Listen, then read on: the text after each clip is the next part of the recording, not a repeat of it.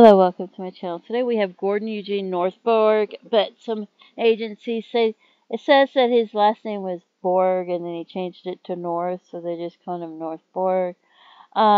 He was somewhere between 6'3" and 6'5", 28 to 29 years old. Born May 10th, 1966. He went missing between January 1st, 1995 and August 1st, 1995, according to this. There's not a lot of information here at all. If you have any information, please contact the authorities.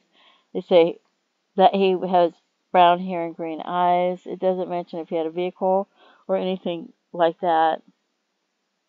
It said he was born with the surname Bourg, and changed his last name to his stepfather's name, which was North, years when he was 16.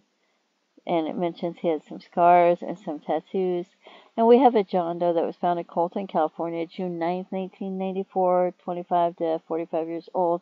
It had been dead for about 3 days, a 6'2" estimated. So hopefully they have pictures of him. Dark brown straight hair. Talks about the clothing. We have a John Doe that was only dead for hours, found in Portland, Oregon, May 9th, 1985, 6'6", age 20 to 35 years old, brown hair, hazel eyes. Had their shoes on. They were found in the Columbia River, and their pants and everything.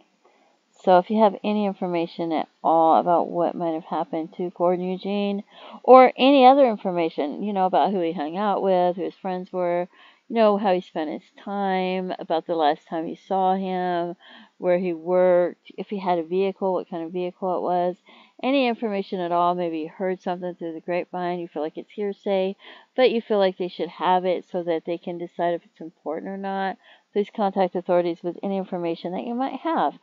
Feel free to pray for his loved ones and his family. Feel free to leave comments, and have a blessed day. Bye-bye.